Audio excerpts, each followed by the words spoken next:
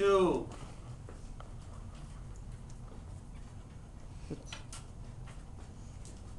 Welcome to Wake Up North Dakota. I'm Allie. And I'm Morgan.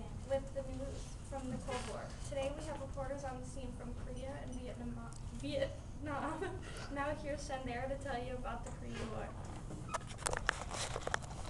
Reporting news on the Korean War, communism is spreading, taking control of North Korea. South was democratic while North was communist, thus putting Korea in a split country. Though communism in Korea put President Truman's containment to the test, after realizing communism could take over all of Korea, the United Nations got debating to send troops in Korea. After 3,100 troops were sent.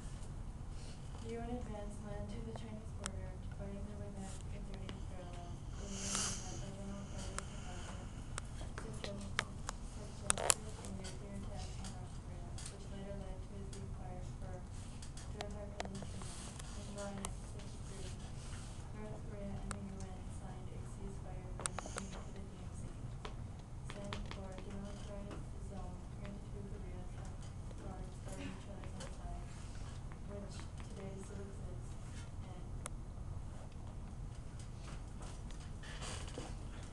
At the end of World War II, Germany was divided into 4 occupations that was to be controlled by Russia, Britain, France, and the US. By 1917, most Russians had lost faith in their leader, and in 1922, the USSR was established. Communism started to fade in Russia and Germany, and November 9, 1989, the Berlin Wall was brought down. Stalin became angry with the USSR.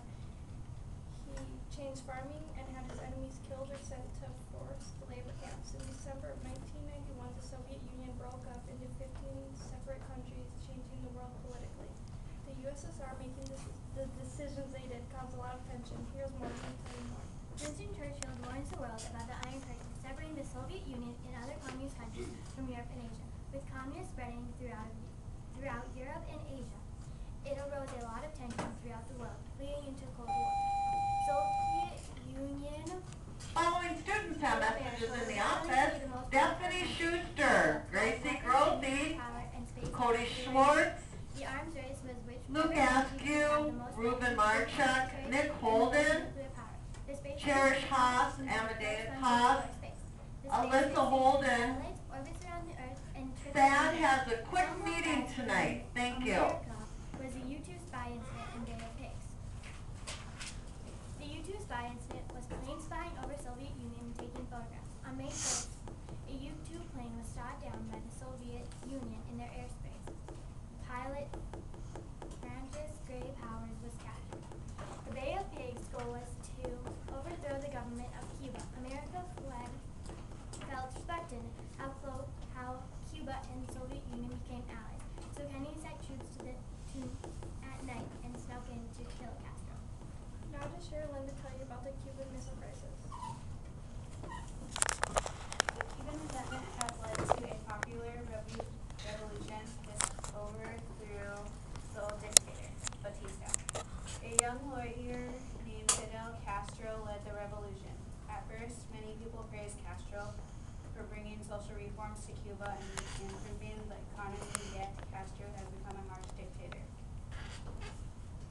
Khrushchev of the USSR befriended Castro. They started to build missile sites in Cuba.